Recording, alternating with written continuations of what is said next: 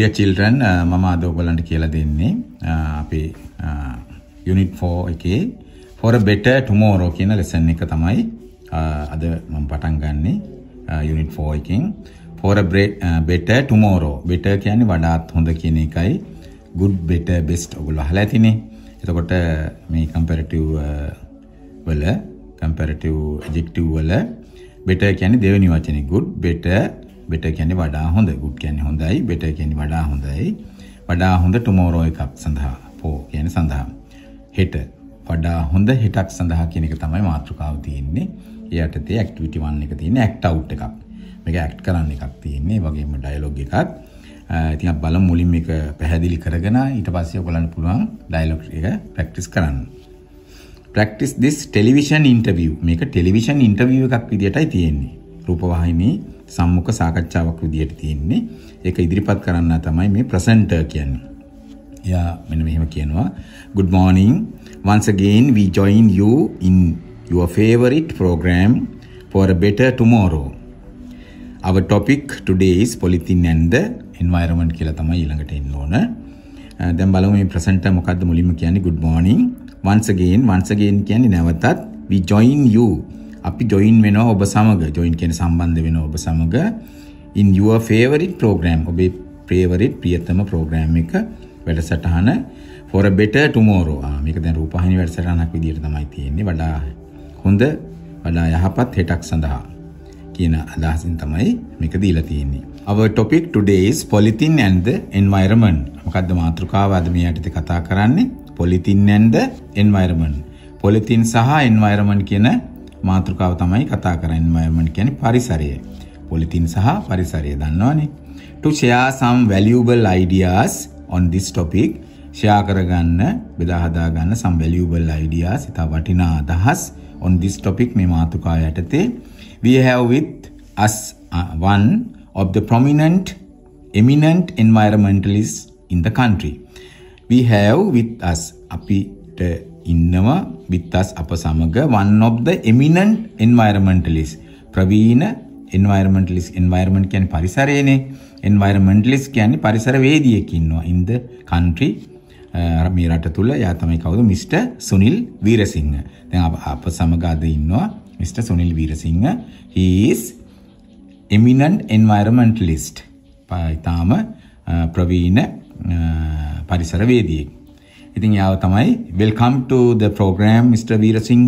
presenter ඉදිරිපත් කරන්න යාව welcome කරනවා, පිළිගන්නවා program එකට Mr. වීරසිංහ කියලා. එතකොට සුනිල් වීරසිංහ කියනවා thank you. It's a pleasure to be here. ඉතින් එහෙම තමයි අපි කියන්නේ සාමාන්‍යයෙන්. It's a pleasure, සතුටක් to be. be කියන්නේ ඉන්නට, here මෙහි ඉන්නට ලැබීම සතුටක් කියන එකයි ඔය කියන්නේ. එතකොට ඉන්ටර්විවර් කියනවා මේ සම්මුඛ සාකච්ඡාව මෙහෙවන්න. As we are well aware, polythene has become a major environmental issue.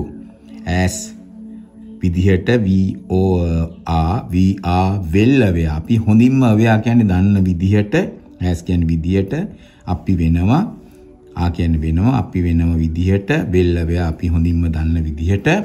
Polythene has become a major environmental issue. Polythene has become කියන්නේ තියෙනවා, become කියන්නේ පත් වෙලා. මේක present perfect එකක් නේ තියෙන්නේ. යම් ක්‍රියාවක් කරලා තිබෙනවා, වෙලා තිබෙනවා කියන්න. Polythene has become a major environmental issue. Polythene පත් වෙලා තියෙනවා. Polythene major ප්‍රධාන environmental issue එකක් බවට. පරිසර issue කියන්නේ ප්‍රශ්නයක් බවට. issue කරනවා කියන නිකුත් කරනවටත් ඒ වගේම අර්බුදයටත් කියනවා. ප්‍රධාන පරිසර අර්බුදයක් බවට පත් වෙලා තියෙනවා. Talking about polythene and the environment. අපි talk කරනකොට about කියන්නේ ගැන polythene and the environment. What is the biggest problem? මොකක්ද ලොකුම ප්‍රශ්නේ related to polythene? polythene වල තියෙන ලොකුම ප්‍රශ්නේ ගැටලුව මොකක්ද අපිට? ඒක තමයි මේ කියන්නේ. polythene එක තියෙන ලොකුම ගැටලුව මොකක්ද?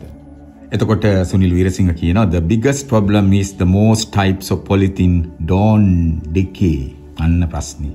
The biggest problem superlative එකක් නිසා big, bigger, biggest කියලා කියන්නේ superlative එකක්. ඒ නිසා the තියෙන ඔන්න ඒවත් මතක තියාගන්න ඕන. අපිට blank fill කරනකොට අවශ්‍ය වෙන ඒවා. මේ definite article එක. එතකොට the biggest problem is the most types of polythene don't decay. ගොඩක් type කියන ආකාරයේ polythene don't decay. decay කියන්නේ දි รา යන්නේ නැහැලු. decay කියන්නේ දිරා යනවා. don't decay කියන්නේ දිරා යන්නේ. අන්නෝක තමයි තියෙන ගැටලුව. They accumulate in the environment. ඒගොල්ලෝ accumulate කියන්නේ එකතු වෙනවා in the environment. And that in turn ඒකෙන් නැවතත් අපිට creates many other problem. බොහෝ වෙනත් ප්‍රශ්න නිර්මාණය කරනවා. create කියන්නේ නිර්මාණය කරනවා, නිර්මාණය වෙනවා. බොහෝ ප්‍රශ්න නිර්මාණය වෙනවා.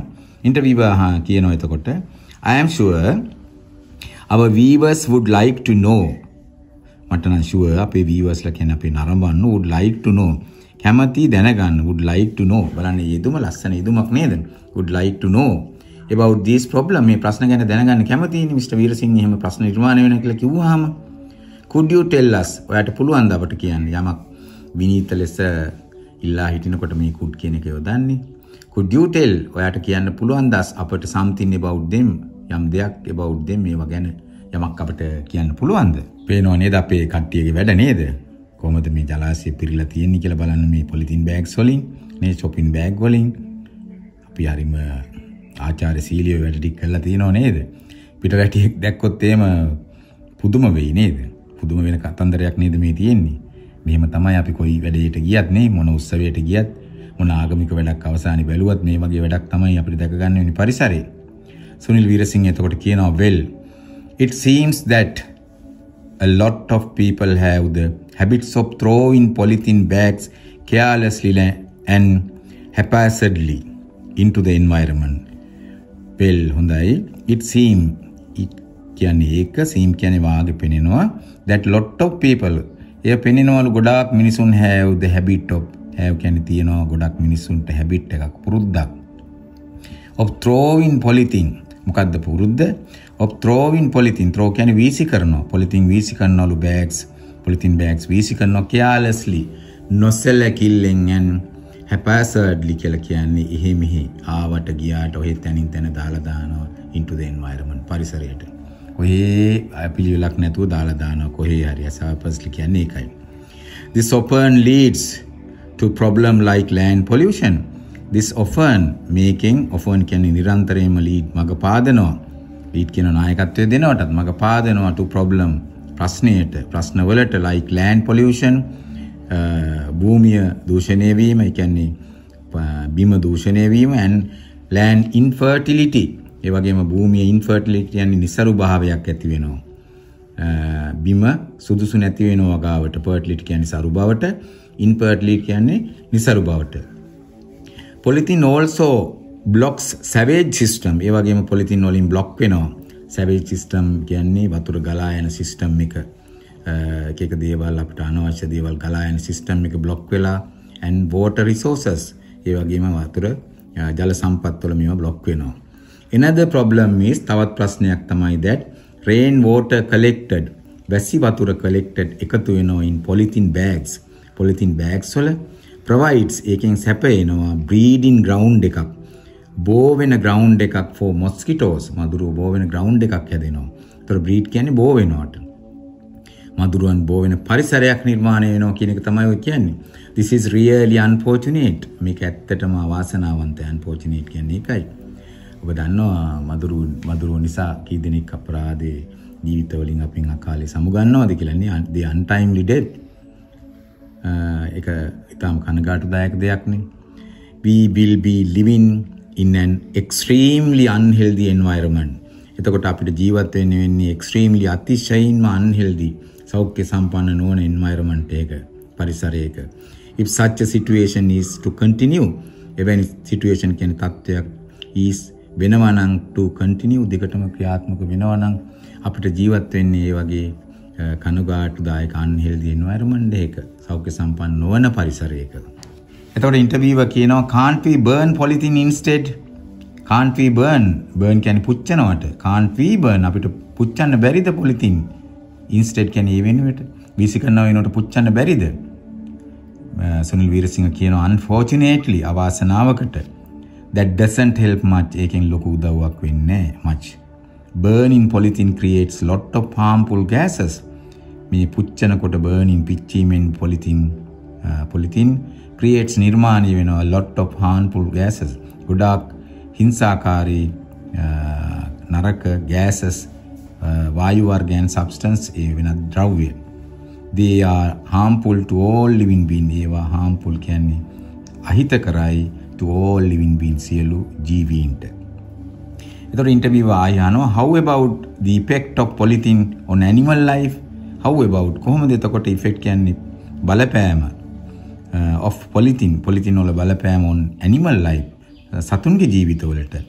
සුනිල් වීරසිංහ කියනවා sadly දුකයි a lot of animal die ගොඩාක් සත්තු die මැරෙනවා after eating කෑමෙන් පස්සේ polythene as it is not digested ඒ මක් නිසා not digested digest කියන්නේ දිරවනවට කෑම දිරවන්නේ අන්නේ වගේ උන් කෑවට උන්ට ඒක දිරවන්නේ නැහැ කාටවත් දිරවන්නේ නැහනේ නේ ඩිකේ වෙන්නෙත් නැහැ දිරා යන්නෙත් නැහැ පරිසරයේදී ඒ නිසා සතුන්ට දිරවන්නෙත් නැහැ.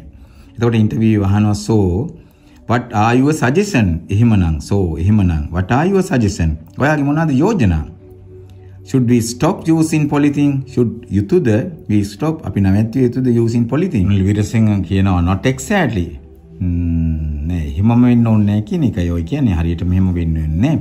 I think we should try to minimize the use of polythene මම හිතන්නේ we should try කියන්නේ උත්සාහ කළ යුතුයි minimize කියන්නේ අවම කරන්න the use of polythene භාවිතය අවම කරන්න අපි උත්සාහ කරන්න ඕන. taking reusable bags අපි ගන්න ඕන reusable කියන්නේ නැවත පාවිච්චි කළ හැකි bags when marketing වෙළඳපොළට යනකොට is a possible way එක තමයි possible හැකි ක්‍රමයක් වෙන්නේ of reducing the use of polythene reducing අඩු කරන එක use of polythene භාවිතය අඩු කරන එකට හොඳම ක්‍රමය තමයි reusable bags පාවිච්චි කරන්න ඕනේ නැවතත් පාවිච්චි කළ හැකි bag. Recycling polythene is another solution ඒ වගේම ප්‍රතිචක්‍රීකරණය කරන එක ඒ දේවල් උණු කරලා නැවත හදලා ප්‍රතිචක්‍රීකරණය කරන එක polythene is another solution තවත් solution කියන්නේ විසඳුමක්. ඉන්ටර්විව් එකේ කියනවා reduce reuse and recycle හරින වචන ටික නේද අඩු කරන්න ඕන නැවත පාවිච්චි කරන්න ඕන recycle කියන්නේ ප්‍රතිචක්‍රීකරණය කරන්න ඕන. එතකොට පුළුවන් තරම් පරිසරයේ රැඳෙන ප්‍රමාණය අඩු වෙනවා. We should all think about it අප should all think අප සියලු දෙනා හිතන්න ඕන about it ගැන. with that thought ඒ අදහසත් සමග with කියන්නේ සමග that thought ඒ අදහසත් සමග we come to the end of our program අපි ආවිලා තියෙන end කියන්නේ අවසානයේට අපේ වැඩසටහනේ. thank you for joining us today බොහොම ස්තුතියි අද සම්බන්ධ වුණාට Mr. Weerasinghe. thank you for inviting me මට ආරාධනා කරාටත් ස්තුතියි. බලන්න ඔය ඩයලොග් මතක තියාගන්න ඕන. we hope to meet our viewers next week අපි බලාපොරොත්තු වෙනවා හමු වන්න our viewers අපේ නරඹන්න next week at the same time මේ සමාන වෙලාවෙදීම time have a good day එහෙනම් සුබ දවසක් කියන එකයි. ඉතින් දැන් අපි මේ වගේ එකක් කරන්නේ මේ වචන තේරුම් පැහැදිලි කර කියන එකට නෙමෙයි වචනත් තේරුම් ගන්න ඕන. මේක ඩයලොග් එකක් විදිහට ඔයගොල්ලෝ කියන්න උත්සාහ කරන්න ඕන. ඒ වගේම තව මේකේ තියෙන විශේෂ අවස්ථාවක් තමයි ඔයගොල්ලන්ට විභාගෙදිත් එනවා ඩයලොග්ස් ලියන්න. උසස් පෙළටත් තියෙනවා ඔය ලෙවල් වලටත් තියෙනවා. ඉතින් ඒ නිසා මේක හොඳට ප්‍රැක්ටිස් කරන්න. අපි බලමු මේකේ දීලා තියෙන ඇක්ටිවිටි 2 එක කරන්නද. ඇක්ටිවිටි 2 එකේ දුවේ පුතේ 37 වෙනි පිටුවේ තියෙන මැච් කරන්න තියෙන්නේ A1 B ගැලපෙන ඒවා. අපි බලමු මේකම කරන්න මේක most types of polythene do not decay. ගොඩාක් polythene ආකාර දිරා යන්නේ නැහැ. ඒ නිසා අපිට උත්තරේ තෝරන්න පුළුවන් මෙතනින් දැන් මම කතා කරානේ. එහෙම දිරා යන්නේ නැත්නම් මොකද වෙන්නේ කියලා. අපි බලමු මේ ටික කියවලා. Polythene bags are thrown into the environment. Polythene bag විසිකරනවලු පරිසරයට. Rain water is collected in polythene bags. වැසි වතුර එකතු වෙනවා polythene bags වල. Animal eat polythene. සත්තු polythene bag කනවා. Polythene bags are collected in water resources. polythene bag එකතු වෙනවා water resources වලට ජල සම්පත් වලට. ඉතින් මේක දීලා තියෙන උත්තර බලමු අපි. It causes land pollution. ඒක හේතු වෙනවලු cause කියන්නේ හේතු වෙනවා land pollution එකට. භූමිය දූෂණය වෙන්න. They die because of undigested polythene. ඒගොල්ලෝ මැරෙනවලු because of undigested polythene. දිරවපු නැති polythene නිසා. කෑවහම බඩේ රැඳෙන ඔක්කොම එකතු වෙලා ඉතින් මැරිලා යනවා නේද? Water is polluted. වතුර දූෂිත වෙනවා. Mosquitoes breed in them. මදුරුව බෝ වෙනවා ඒවයි. They accumulate in the environment. ඉතින් මම හිතනවා ඔයගලන්ට මේක හරි ලේසි කරන්න. අපි ඉතින් මේ වගේ කරනකොට ලේසිම එක තමයි මුලින්ම කරන්න ඕන. ඉතින් දැන් මේක පටලැවෙනවා වගේ තියෙනවා. අපිට ලේසි එකක් තෝරගත්තා. මේ බලන්න. Animals eat polythene. සත්තු කෑවහම they die because of undigested polythene. ඉතින් ඒකට අපිට 4ට B දාන්න පුළුවන්. තව ලේසි එකක් ගමු අපි. තව ගත්තොත් එimhe polythene bags are collected in water resource. වතුර සම්පත් වල එකතු වෙනවා. ඒ වගේම rain water is collected in polythene bags. ඒක ලේසි නේද මේක වටේ. වැසි වතුර එකතු වෙනවා polythene bag වල. ඉතින් වතුර එකතු වෙනවා නම් මොකද? Mosquitoes breed in them. D එක ගැලපෙනව නේද 3ට. ඒ වගේම polythene bags are thrown into the environment. පරිසරයට මේව වීසි කරනවා. වීසි කළාම මොකද වෙන්නේ? අපිට ගත්ත හැකි පරිසරයකට එකතු වුනහම they accumulate in the environment. ඒගොල්ලෝ එකතු වෙනවා පරිසරයේ. එතකොට 2ට E ගන්න පුළුවන් ඔයගොල්ලන්ට. ඔයගොල්ලෝ මාක් කරන්න. Most types of polythene do not decay. ගොඩක් ආකාරයේ polythene දිරා යන්නේ නැහැ. It causes land pollution. එකකින් භූමිය දූෂිත වෙනවා. පස් යටට ගියත් ඒවා එහෙමම තියෙනවා අවුරුදු ගානකට පස්සෙත්. ඉතින් භූමිය දූෂිත වෙනවා.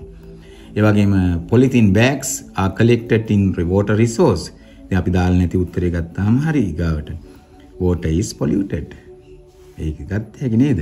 ඉතින් අපිට මේ විදිහට කරන්න පුළුවන්. දැන් අපි බලමු activity 2 එකේ දෙවෙනි ප්‍රශ්නේ බලමු. මේක තියෙන්නේ අපිට දැන් අපේ activity 2 වල දෙවෙනි ප්‍රශ්නේ ඒක තියෙන්නේ මේ දීලා තියෙන වචන වලට adjective එකක් දාන්න. adjective කියන්නේ නාම විශේෂණ. දැන් මේක තියෙනවා program එකම favorite program. ඒ වගේ අපිට මේවට adjectives දාන්න තියෙන නාම විශේෂණයක් දාන්න ඕනේ. මේ නාම විශේෂණයකින් කරන්නේ නාම පදේ විස්තර කරන එක. දැන් problem කිව්වහම ඊට ගැලපෙන එකක් මේකෙන් හොයන්න කියලා තියෙන conversation එකෙන්. මේ conversation එකෙන් හොයන්න ඕනේ. එතකොට අපිට ගත්ත හැකි මේක තියෙන්නේ the biggest problem කියලා. දුල පුතාලා හොයලා දාන්න මේක කියවලා මම උත්තරේ කියන්නම්. දැන් ideas කිව්වහම අපිට මෙතෙන්ට ලියන්න පුළුවන් දීලා පොතේ දීලා තියෙන්නේ valuable ideas කියලා. මේ dialogue එකේ තියෙන්නේ. ඒ වගේම pollution කිව්වම land pollution තියෙනවා, water pollution තියෙනවා. මෙතෙන්ට දාන්න පුළුවන්. environmentalist කිව්වහම eminent environmentalist මේ ආරම්භයේදීම dialogue එක පටන් ගන්න ඉස්සෙල්ලා හඳුන්වා දෙනකොට තියෙනවා. gases කිව්වහම මෙතෙන්ට ගන්න පුළුවන් harmful gases කියන එක. හිංසාකාරී අහිතකර gases කියන එක ගන්න පුළුවන්. දැන් activity 2 එකේ තුන්වෙනි කොටස බලමු අපි. find the sentences phrases used to. හොයන්න වාක්‍ය සහ වාක්‍ය ඛණ්ඩ පාවිච්චි කරලා තියෙන මෙන්න මේ අදහස කියන්නේ start the TV program. TV program එක පටන් ගන්නට ඒගොල්ලෝ කියන වෙනත් විදිහක් තියෙනවා. ඒක තියෙන්නේ ආරම්භයේදීමයි. අර ප්‍රසන්ට් ඉදිරිපත් කරන්න එක කියන්නේ මේ අදහස ඔයගොල්ලෝ හොයලා ලියන්න මම මේක කියන්නම් අහගෙන ඔයගොල්ලෝ හොයන්න. Once again we join you in your favorite program කියලා ඉතින් එයා පටන් ගන්න විදිය කියවෙනවා. ඒ වගේම introduce the environmentalist to the viewers හඳුන්වා දෙනවා මේ පරිසර වේදියාව to the viewers කියන නරඹන්නන්ට.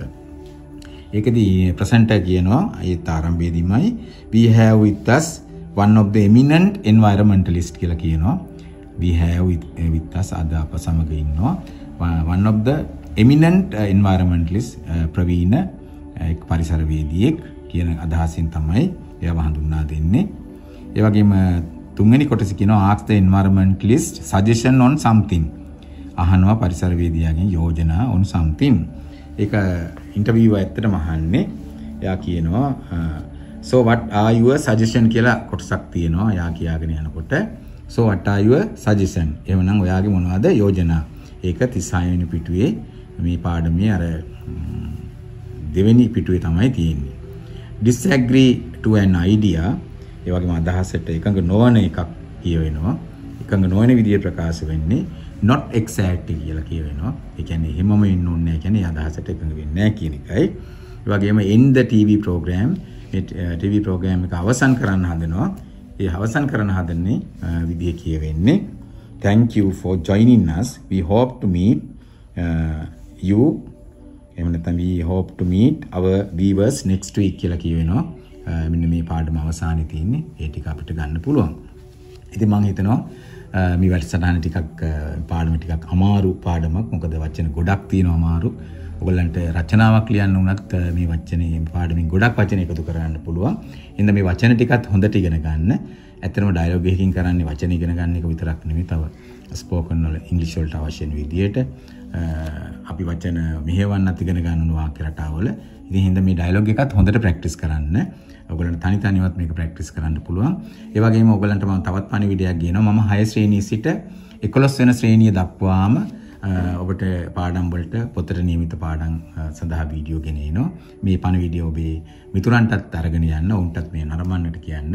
එමනම් හොඳට මේක ස්ටඩි කරන්න. Thank you very much for watching my video. All the best, all of you. I know you told your friend you're not okay, and tell me what's wrong and why you never said you felt that way. Guess you're trying to stay strong and fake a smile until I look away. But I've known you too long, it hurts to watch your blue eyes fade to gray as you fade away, as you fade away.